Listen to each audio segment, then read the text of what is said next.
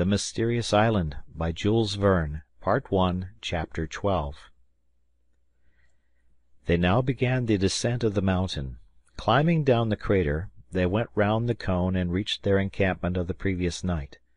Pencroft thought it must be breakfast time, and the watches of the reporter and engineer were therefore consulted to find out the hour. That of Gideon Spilett had been preserved from the sea water, as he had been thrown at once on the sand out of reach of the waves. It was an instrument of excellent quality, a perfect pocket chronometer, which the reporter had not forgotten to wind up carefully every day. As to the engineer's watch, it, of course, had stopped during the time which he had passed on the downs. The engineer now wound it up, and, ascertaining by the height of the sun that it must be about 9 o'clock in the morning, he put his watch at that hour. "No, my dear Spilett, wait. You have kept the Richmond time, have you not?" "Yes, Cyrus." "Consequently your watch is set by the meridian of that town, which is almost that of Washington?" "Undoubtedly." "Very well, keep it thus. Content yourself with winding it up very exactly, but do not touch the hands. This may be of use to us." "What will be the good of that?" thought the sailor. They ate, and so heartily that the store of game and almonds was totally exhausted. But Pencroft was not at all uneasy; they would supply themselves on the way. Top, whose share had been very much to his taste, would know how to find some fresh game among the brushwood. Moreover, the sailor thought of simply asking the engineer to manufacture some powder and 1 or 2 fowling pieces. He supposed there would be no difficulty in that. On leaving the plateau, the captain proposed to his companions to return to the Chimneys by a new way. He wished to reconnoitre Lake Grant, so magnificently framed in trees. They therefore followed the crest of one of the spurs, between which the creek that supplied the lake probably had its source. In talking, the settlers already employed the names which they had just chosen, which singularly facilitated the exchange of their ideas. Herbert and Pencroft, the one young and the other very boyish, were enchanted, and while walking the sailor said, "Hey, Herbert, how capital it sounds! It will be impossible to lose ourselves, my boy, since, whether we follow the way to Lake Grant, or whether we join the Mercy through the woods of the far west, we shall be certain to arrive at Prospect Heights and consequently at Union Bay." It had been agreed that without forming a compact band, the settlers should not stray away from each other. It was very certain that the thick forests of the island were inhabited by dangerous animals, and it was prudent to be on their guard. In general, Pencroft, Herbert, and Neb walked first, preceded by Top, who poked his nose into every bush. The reporter and the engineer went together, Gideon Spilett ready to note every incident, the engineer silent for the most part, and only stepping aside to pick up, one thing or another, a mineral or vegetable substance, which he put into his pocket without making any remark. "What can he be picking up?" muttered Pencroft. "I have looked in vain for anything that's worth the trouble of stooping for." Towards 10 o'clock the little band descended the last declivities of Mount Franklin. As yet the ground was scantily strewn with bushes and trees.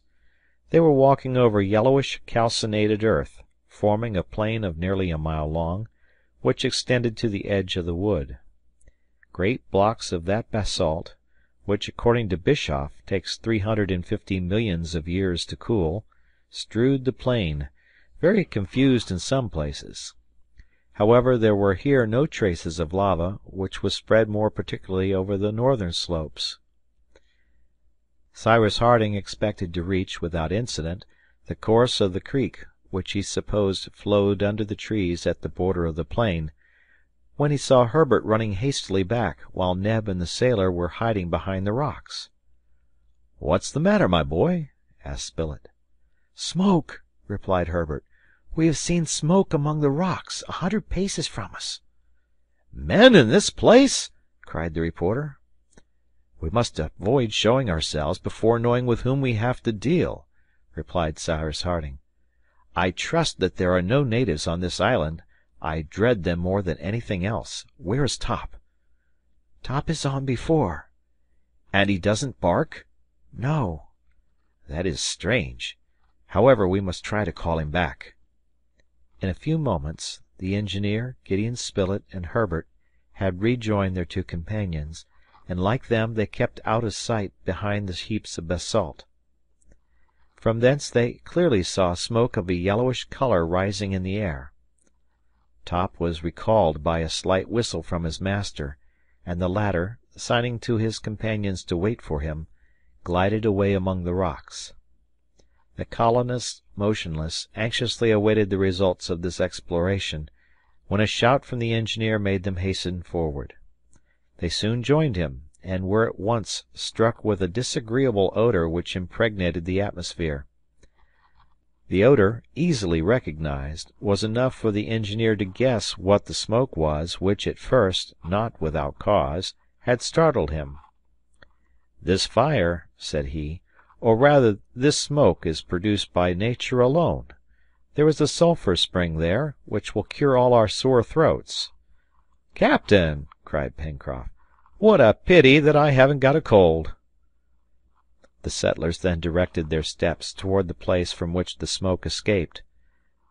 They there saw a sulphur spring which flowed abundantly between the rocks, and its waters discharged a strong sulphuric acid odor, after having absorbed the oxygen of the air. Cyrus Harding, dipping in his hand, felt the water oily to the touch. He tasted it, and found it rather sweet.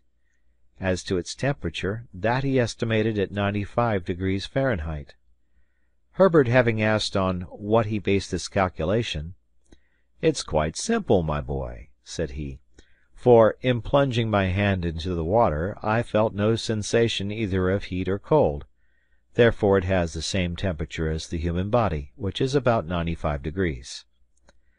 The sulphur spring not being of any actual use to the settlers, they proceeded towards the thick border of the forest, which began some 100 paces off. There, as they had conjectured, the waters of the stream flowed clear and limpid between high banks of red earth, the colour of which betrayed the presence of oxide of iron. From this colour the name of Red Creek was immediately given to the watercourse. It was only a large stream, deep and clear, formed of the mountain water, which, half river, half torrent, here rippling peacefully over the sand, there chafing against the rocks or dashing down in a cascade, ran towards the lake, over a distance of 1.5 miles, its breadth varying from 30 to 40 feet. Its waters were sweet, and it was supposed that those of the lake were so also. A fortunate circumstance, in the event of their finding on its borders a more suitable dwelling than the Chimneys. As to the trees, which some 100 feet downwards shaded the banks of the creek, they belonged, for the most part, to the species which abound in the temperate zone of America and Tasmania, and no longer to those coniferae observed in that portion of the island already explored, to some miles from Prospect Heights. At this time of the year, the commencement of the month of April, which represents the month of October in this hemisphere, that is, the beginning of autumn, they were still in full leaf. They consisted principally of casuarinas and eucalypti, some of which next year would yield a sweet manna, similar to the manna of the East. Clumps of Australian cedars rose on the sloping banks, which were also covered with a high grass called tussac in New Holland, but the cocoanut, so abundant in the archipelagos of the Pacific, seemed to be wanting in the island, the latitude doubtless being too low.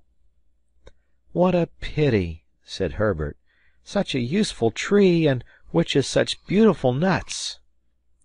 As to the birds, they swarmed among the scanty branches of the eucalypti and casuarinas, which did not hinder the display of their wings. Black, white, or gray cockatoos, parakeets, with plumage of all colors, kingfishers of a sparkling green and crowned with red, blue lories, and various other birds appeared on all sides, as through a prism, fluttering about and producing a deafening clamor. Suddenly a strange concert of discordant voices resounded in the midst of a thicket. The settlers heard successively the song of birds, the cry of quadrupeds, and a sort of clacking which they might have believed to have escaped from the lips of a native. Neb and Herbert rushed towards the bush, forgetting even the most elementary principles of prudence. Happily, they found there neither a formidable wild beast nor a dangerous native, but merely half a dozen mocking and singing birds, known as mountain pheasants. A few skilful blows from a stick soon put an end to their concert, and procured excellent food for the evening's dinner. Herbert also discovered some magnificent pigeons with bronzed wings, some superbly crested, some draped in green, like their congeners at Port Macquarie, but it was impossible to reach them, or the crows and magpies which flew away in flocks. A charge of small shot would have made great slaughter among these birds, but the hunters were still limited to sticks and stones, and these primitive weapons proved very insufficient. Their insufficiency was still more clearly shown when a troop of quadrupeds, jumping, bounding, making leaps of 30 feet, regular flying mammiferae, fled over the thickets so quickly and at such a height that one would have thought that they passed from one tree to another like squirrels. "Kangaroos!" cried Herbert. "Are they good to eat?" asked Pencroft. "Stewed," replied the reporter. "Their flesh is equal to the best venison." Gideon Spilett had not finished this exciting sentence, when the sailor, followed by Neb and Herbert, darted on the kangaroo's tracks. Cyrus Harding called them back in vain. But it was in vain, too, for the hunters to pursue such agile game, which went bounding away like balls. After a chase of 5 minutes they lost their breath, and at the same time all sight of the creatures, which disappeared in the wood. Top was not more successful than his masters. "Captain," said Pencroft, when the engineer and the reporter had rejoined them, "Captain, you see quite well. We can't get on unless we make a few guns. Will that be possible?" "Perhaps," replied the engineer, "but we will begin by first manufacturing some bows and arrows, and I don't doubt that you will become as clever in the use of them as the Australian hunters." "Bows and arrows!" said Pencroft scornfully. "That's all very well for children." "Don't be proud, friend Pencroft," replied the reporter. "Bows and arrows were sufficient for centuries to stain the earth with blood. Powder is but a thing of yesterday, and war is as old as the human race, unhappily." "Faith, that's true, Mr. Spilett," replied the sailor, "and I always speak too quickly. You must excuse me." Meanwhile Herbert, constant to his favorite science, natural history, reverted to the kangaroos, saying, "Besides, we had to deal just now with the species which is most difficult to catch. They were giants with long gray fur, but if I am not mistaken, there exist black and red kangaroos, rock kangaroos, and rat kangaroos, which are more easy to get hold of. It is reckoned that there are about a dozen species." "Herbert," replied the sailor sententiously, "there is only one species of kangaroo to me. That is, kangaroo on the spit, and it's just the one we haven't got this evening." They could not help laughing at Master Pencroft's new classification. The honest sailor did not hide his regret at being reduced for dinner to the singing pheasants, but fortune once more showed itself obliging to him. In fact, Top, who felt that his interest was concerned, went and ferreted everywhere with an instinct doubled by a ferocious appetite. It was even probable that if some piece of game did fall into his clutches, none would be left for the hunters, if Top was hunting on his own account, but Neb watched him, and he did well. Towards 3 o'clock the dog disappeared in the brushwood, and gruntings showed that he was engaged in a struggle with some animal. Neb rushed after him, and soon saw Top eagerly devouring a quadruped, which 10 seconds later would have been past recognizing in Top's stomach. But fortunately the dog had fallen upon a brood, and besides the victim he was devouring, 2 other rodents, the animals in question belonged to that order, lay strangled on the turf. Neb reappeared triumphantly holding one of the rodents in each hand. Their size exceeded that of a rabbit, their hair was yellow, mingled with green spots, and they had the merest rudiments of tails. The citizens of the Union were at no loss for the right name of these rodents. They were maras, a sort of agouti, a little larger than their congeners of tropical countries, regular American rabbits, with long ears, jaws armed on each side with 5 molars, which distinguished the agouti. "Hurrah!" cried Pencroft. "The roast has arrived, and now we can go home." The walk, interrupted for an instant, was resumed. The limpid waters of the Red Creek flowed under an arch of casuarinas, banksias, and gigantic gum trees. Superb lilacs rose to a height of 20 feet. Other arborescent species, unknown to the young naturalist, bent over the stream, which could be heard murmuring beneath the bowers of verdure. Meanwhile the stream grew much wider, and Cyrus Harding supposed that they would soon reach its mouth. In fact, on emerging from beneath a thick clump of beautiful trees, it suddenly appeared before their eyes. The explorers had arrived on the western shore of Lake Grant. The place was well worth looking at. This extent of water, of a circumference of nearly 7 miles and an area of 250 acres, reposed in a border of diversified trees. Towards the east, through a curtain of verdure, picturesquely raised in some places, sparkled an horizon of sea. The lake was curved at the north, which contrasted with the sharp outline of its lower part.